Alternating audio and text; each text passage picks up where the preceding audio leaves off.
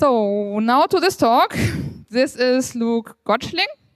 He's standing there, and he will talk about, yes, you know, Turing tests. That's probably something everybody should know in here. But maybe in the meanwhile, some tools are good enough to simulate something where what for example, a 3-1 cannot beat. So there may be some more interesting questions. What is intelligence? And yes, the same tool may not be able to translate a book or something.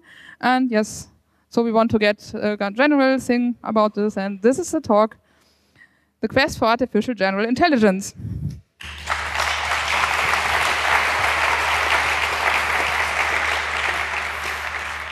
Thank you. I think we should all get some sort of award for surviving the weather of the past few days. And thank you for showing up for the first talk of today. So my name is Luke. I spend most of my time getting computers to try to understand documents. And this is the quest for artificial general intelligence beyond the Turing test. So a good starting point, of course, is how do we define artificial intelligence?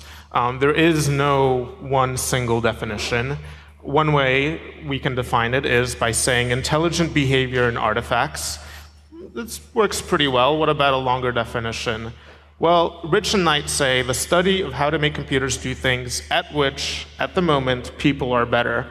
But there's a little bit of controversy about this because not everyone agrees that we should be comparing them to people. And so Benjamin Bratton says that we would wish to define the very existence of AI in relation to its ability to mimic how humans think that humans think will be looked back upon as a weird sort of speciesism. What about artificial general intelligence, or AGI? Well, one definition for this by Gotszling and Panachin is systems that possess a reasonable degree of self-understanding, autonomous self-control, and have the ability to solve a variety of complex problems in a variety of contexts, and to learn to solve new problems that they didn't know about at the time of their creation. And this whole learning process, I think, is really fundamental for AI and AGI. So let's try to break this down. If something is going to be generally intelligent, what must it have? Well, it has to have the ability to solve problems, general problems, in a non-domain restricted way in the same sense that a human can. And kind of the flip side of this, it also has have to have the ability to solve problems in particular domains and particular contexts with particular efficiency. So for example, it has to be able to be really good at chess and maybe really good at summarizing a book. And then combining the previous two, so it has to be both generalized and have specialized intelligence capabilities and use these things in a unified way. Going back to the previous definition, the ability to learn from the environment, from other intelligent systems and teachers. It's this learning thing, I think, that's really key. It's that it gets better over time, and really the only way to do that from an intelligence basis is to learn. And of course, to become better at solving novel types of problems as it gains experience with them. So, the year is 1950. Alan Turing is at the University of Manchester, and he has a question. His question is, can machines think? So, I mean, it's a very philosophical question, obviously, but before he goes on to define what eventually becomes known as the Turing test, he actually has an interesting analogy, and that is a new form of the problem, which is known as the imitation game. And this is a very simple game played without any computers or any machines. It's 3 people, a man, A, a woman, B, and an interrogator, C, who may be of either sex. And the interrogator is isolated from the other 2. Now, the interrogator is going to ask questions of A and B, and going to try to determine which of them is the man and which is the woman. And obviously, the key to make this game interesting is that the man and the woman have to agree in advance about who they're both going to try to be. So one of them is going to be lying. So he can't just say, like, hey, are you a man? Because they both should answer the same way, in which case that's what makes this game interesting. And of course, the objective is for the interrogator to determine which of the 2 people is the man and which is the woman. And then, so starting with this original test, he defines what becomes known as the Turing tests. And so he says, we now ask the question, what will happen when a machine takes the part of A in this game? Will the interrogator decide wrongly as often when the game is played like this, as he does when the game is played between a man and a woman? These questions replace our original, can machines think? And so it should be noted that this is not a formal problem definition from a mathematical point of view. This is more of a guideline, but it's still a very, very widely accepted guideline for machine intelligence or general intelligence. Now, the field of AI has suffered a lot of hype and setbacks over many decades. One of the original failed predictions for AI is this one. I believe that in about the year 2000, it will be possible to program computers with a storage capacity of 125 megabytes to make them play so well that an average interrogator will not have more than a 70% chance of making the right identification after 5 minutes of questioning. Who said this, and what year did they say this? Well, it was actually Alan Turing in 1950, and this is one of the first failed predictions about artificial intelligence. So another kind of challenge for general intelligence is people will say something like, well, okay, so the computer can solve certain types of problems, but, well, it can't drive a car. And then the 80s happened, and then at Carnegie Mellon and Bundeswehr University Munich, we had the first autonomous vehicles that were able to navigate a course.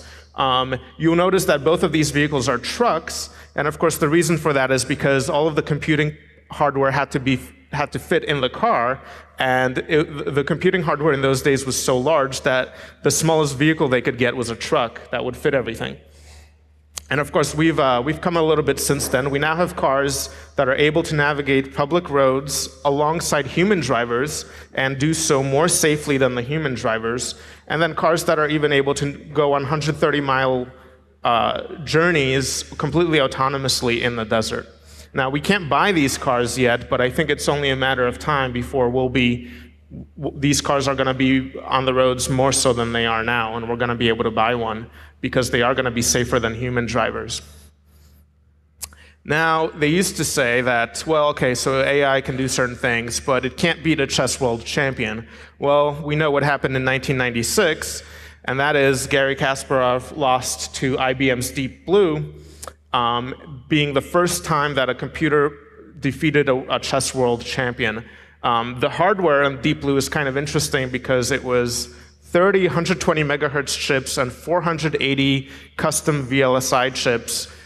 You can't really, and this was one of the top 500 supercomputers at the time, but if you look at the LIMPAC benchmark, it's really funny because the capacity or the computational power was about 11 iPhones worth. Now, what about Jeopardy? I think if we remember back a few years ago, this Jeopardy was defeated by a machine. IBM's Watson defeated the top Jeopardy players back in 2011, so that problem has been solved as well. Now, what about recognizing things inside of photographs? So there has been some progress with this. Zhu and others have, for example, shown that you can take a scene and a computer can say it's a woman throwing a frisbee in a park or a dog standing on a hardwood floor. But it's not really quite there yet because in this case, it identifies it as a man wearing a hat and a hat on a skateboard. So I don't know how it got that from that picture. And then the bottom one is a man is talking on his cell phone while another man watches. Well, he's eating a sandwich. So I think we still have some work to do. So let's take this image of a panda, and the computer says, well, it's a panda with 57.7% confidence. Now, Goodfellow and others have shown that you can actually add some noise to this image. In this case, the noise is identified as a nematode with 8.2% confidence. It didn't really do a good job there, but the purpose of this noise is to trick the computer. So the end result still looks like a panda to us, but to the computer, it has been deliberately tricked. It no longer looks like a panda to the computer. In fact, it looks like a gibbon to the computer with 99.3% confidence, and so it's been fooled. So yeah, we still have some work to do there. Now, a lot of development for intelligence has been influenced by animal brains. Neural networks obviously were originally influenced by biology. And so actually just very, very recently, we've been able to look at what does the actual human brain look like, or in this case, what does a mouse brain look like, which is at a very low level is actually going to be similar to a human brain. And so here we have one axon in blue, which is used for transmitting signals, connecting to a dendrite, which is in green, which receives signals through 5 separate synapses, which are in orange. And so you multiply this by 100 billion, and you have the human brain. So let's zoom out a little bit. It's remarkable how we can do all of these tasks when, at the end of the day, if you look at our brain at a low level, it just looks like a really big jumble of molecules. So let's do a comparison between a computer and a human brain. So computation. Computer, about 1 billion transistors. Human brain, about 100 billion neurons. Storage, okay, we have some RAM and some hard drive space in the computer. The human brain, again, has neurons. So I think one of the more remarkable things about, I guess, the way that we or animals function is that neurons are used for both computation and storage. And we have a separation of this stuff for computers, but we don't have this for biology. What about the cycle time? Well, 10 to the negative 9 seconds for computers, and unfortunately we're not that quick, 10 to the negative 3 seconds for the human brain. Operations per second, about 10 to the 10th for the computer. However, 10 to the 17th for the human brain, which I think is remarkable that we perform 7 orders of magnitude more computations per second, more operations per second than a computer. Obviously, we're not really good at doing floating point operations at that rate, but it's still kind of fascinating. And then memory updates per second, similar, about 4 orders of magnitude in the human brain than in a computer. So let's take that concept, and what if maybe we can bridge the gap a little bit. Can we form a network with multiple animal brains that cooperate and exchange information using brain-to-brain interfaces? So Paz Vieira, actually, this year have shown that yes, this is in fact possible. So this is, I think, a really good stepping stone. And they actually did this with rats. And so they had electrical nodes that were connected to these rats' brains that they would stimulate, and these rats were separated, and then they would basically, if they synchronized their brain activity, they would get rewarded with water. And this was really fascinating because it turns out that 4 connected rat brains are better at solving problems than a single rat brain, so you actually do get an amplification of intelligence in this way. And they even used them for really interesting things, like, for example, weather forecasting. It turns out 4 rats are better at forecasting the weather than a single rat. Really fascinating kind of result. So what about science? What about science questions? Well, this is the sort of question that a 10-year-old may be expected to answer. What form of energy causes an ice cube to melt? And then you have 4 choices. And in this case, obviously, it's heat. And so Hickson and others have shown that you can actually build a knowledge graph, and it'll have enough information that it's actually going to be able to answer this question.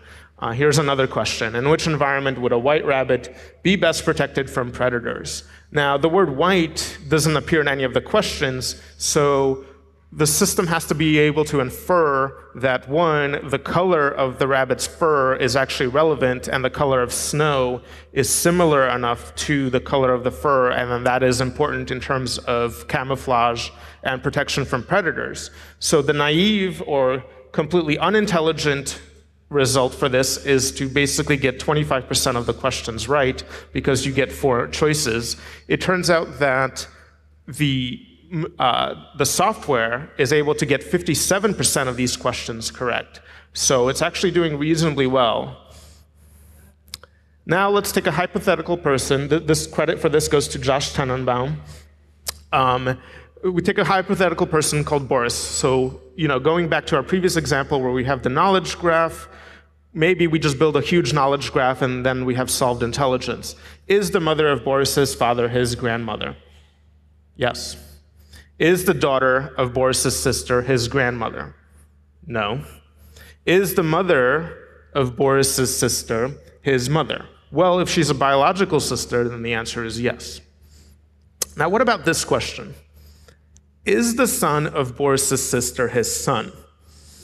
Now, you want to say no, but Boris and his family were stranded on a desert island when he was a young boy. So that obviously changes the probability of this answer. But what if they were stranded alone, or with one other family, 2 other, 5 other, 50 other families? What if they were rescued when he was 12, or 15, or 20, or 30, or 45 years old? And so you can't just rely on a knowledge graph because all this other context is important in terms of influencing the probability of something like this. Let's look at another one. Is the son of Boris's wife his son? Well, Boris is an international businessman who often takes long trips away from home. But he gets very jealous, so he locks his wife in the basement during his trips. Unbeknownst to him, his wife used to be a professional escape artist. So in this whole thing around context, Excuse me, this kind of sentence is not funny. it's not what? Not funny. If you are talking about domestic violence I'm quoting Josh Tenenbaum on, I understand your concern. I'm just quoting Josh Tenenbaum on that stuff. I'm not saying that those things are what they are. Those are a standard set of questions that he came up with, or a standard set of probability influencing things that he came up with. Yeah, but everybody laugh at least too many people. So thanks, that's not funny.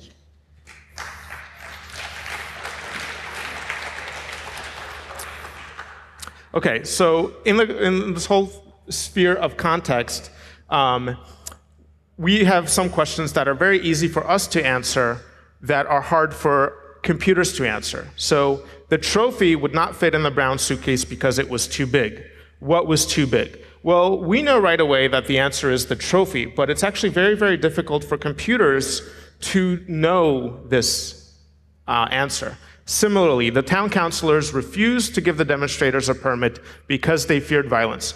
Who feared violence? Well, it's clear to us that it is the town councilors who fear violence, but because we understand demonstrations and permits and town councilors and who may incite violence, and it's actually very, very difficult to program all of this additional kind of human understanding and context into the software so that it's able to effectively answer these questions.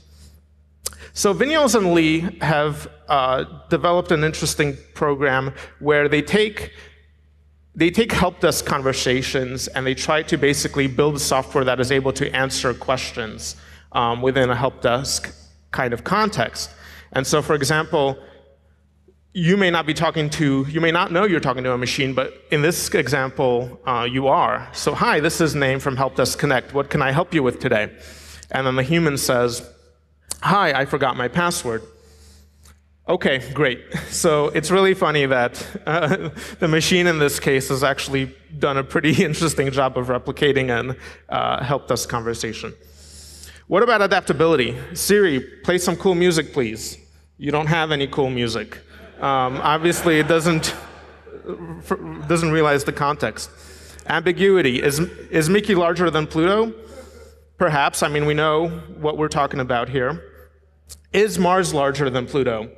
Well, different things here. So now, how big is Pluto? There is a chatbot called Mitsuko that's one of the current state-of-the-art chatbots. So, for example, you can ask something like, "What is bigger, an elephant or a person?" I would say an elephant is a little bigger than a person. Well, I mean, I guess most of us would not say little, but That is correct. How many presidents of the US were called Bush? No idea. I am not really into politics. Should Greece leave the euro? I think they need to seriously consider it. It just isn't working. Should Foo leave the bar? Maybe you should ask someone older. Now, what about the proliferation of some of these systems and the impact on privacy? For example, Facebook's new photo app won't launch in Europe because of facial recognition. So there's a question here of regulation and AI. This is a feature. I mean, the fact that you may say, like, okay, well, it doesn't really matter what is behind it. It's the privacy aspect of it. But I think the proliferation of AI is related to this, where we actually are seeing AI being regulated, obviously from the feature, from what it does. But I think it's interesting. I think we're going to see more of this in the future. There's been a lot of talk lately about evil AI. Elon Musk, Stephen Hawking have spoken about this. Benjamin Bratton says something interesting. What we fear more than a big machine that wants to kill us is one that sees us as irrelevant. Worse than being seen as an enemy is not being seen at all. The ultra-intelligent machine is a machine that believes that people cannot think. Jack, good. So is this our future? I don't know. How do we find out how good we're getting or how close to that potential evil future we are? Well, we can apply some other tests. For example, the reverse Turing test, where instead of a person trying to determine if someone is a computer, one of the people tries to convince the person that they're actually not human and they're a computer. And obviously, it turns out the better you are at understanding computer science, the better you are at that test. Subject matter expert Turing test: can a computer replicate an expert in a particular subject matter? The coffee test, I think, is interesting. Can a machine go into an average home, find the coffee machine, find the coffee, and go through the entire set of steps so that there's a cup of coffee at the end? I think that's a pretty interesting one. The Ebert test is, can a machine tell a joke that causes people to laugh? And on the subject of computer-generated jokes, Jess Johnson built a Lisp program that generates jokes based off of homonyms. So for example, what do you get when you cross a port with frosted flakes? I don't know, but it's cereal. What do you get when you cross an alien with a chicken? An extraterrestrial.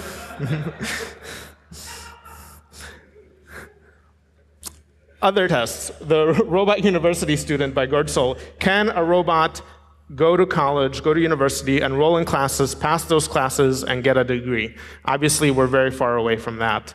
Employment test. Can a robot or machine have a job and perform that job as well as the human in that job? And obviously, for certain highly automated tasks, this has already been done. And the total Turing test, where it relies on manipulating physical objects and being able to see the world. So here's some more thoughts for the future about what it can't currently do, or maybe it already does. Can it beat humans in the stock market?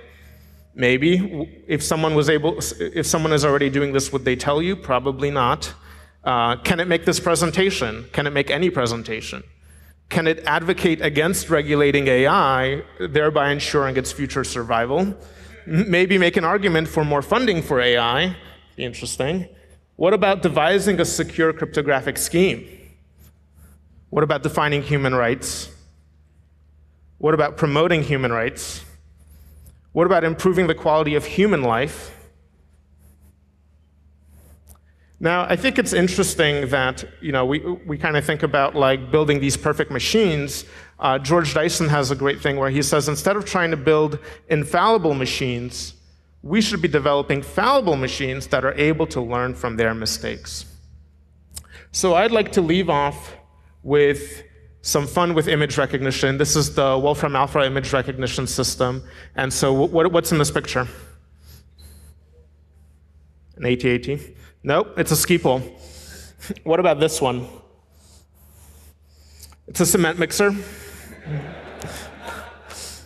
How about this one? A flying boat.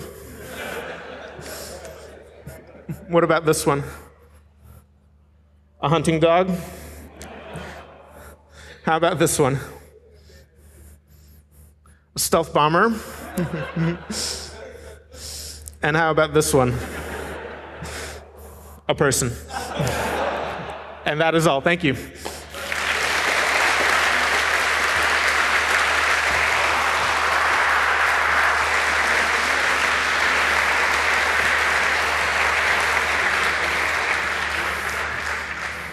So,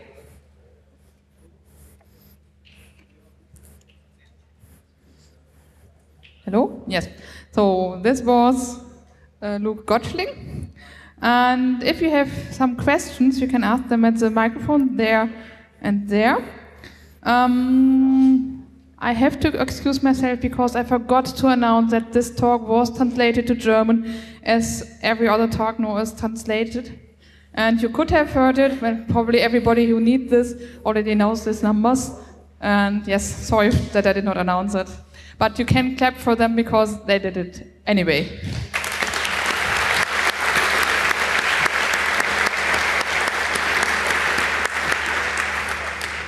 So I don't see anybody for the questions. So, well, yes. Then there's someone coming up. Yeah.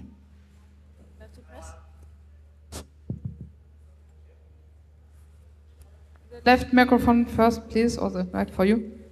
Hey, thanks for your talk. A lot of the examples you gave were actually rather narrow AI, right? Like programs that solve specific problems. But you're going to talk about AGI, so what efforts do you see in that direction?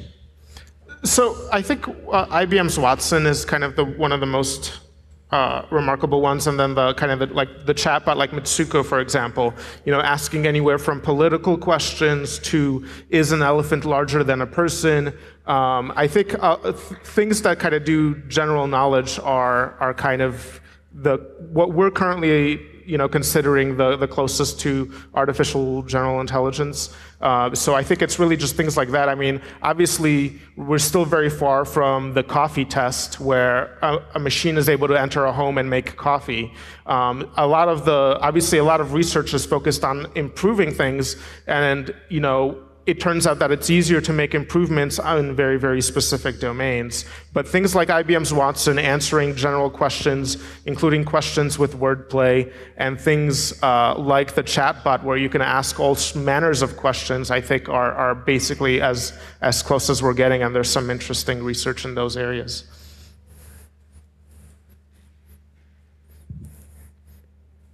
I have a small question concerning the red brain thingy. Did you check if the significance of that is like valid? I mean, probably you don't know the significance of it, but was it really tested, or is it just some kind of social science statistics? No. It was statistically significant, and in all of my slides I have references. So if you download the slides, I actually have a link to that original paper, so you can actually read that whole paper yourself. It was actually it was statistically significant. Okay, thanks. And the last question, also from that microphone. I had, I tried some general game playing. I think you know what it is. And I wanted to know what you think about this field of artificial intelligence. The game playing, you say? Yeah, general game playing. Right. Like the recent thing about like playing Mario? Yes, but general game playing is you have artificial intelligence that gets the rules of a game and then plays the game. So it doesn't know what game it plays before the play starts. So I think that's a really interesting field of artificial intelligence. Yeah, I mean, you could do some of that stuff with unsupervised learning. In the case of, there's some more famous example lately of playing Mario, where basically they just try different things and then like basically replay the game like thousands or millions of times, and then they learn up to a certain point, and then they try something, and then if you die, then they restart, and then they try something else. So it's interesting because it's effectively completely unsupervised. If you die in the game, then you just then the software restarts and it tries something different going forward. So it can actually learn to play that game in a way that then once it's fully trained on that game, when you see how it plays, it actually looks like a human player playing the game because it's doing all of the moves to get through a given level. Yeah. Thanks. So again, a nice applause for Luke Gotszling. I think. Thank you. Yes.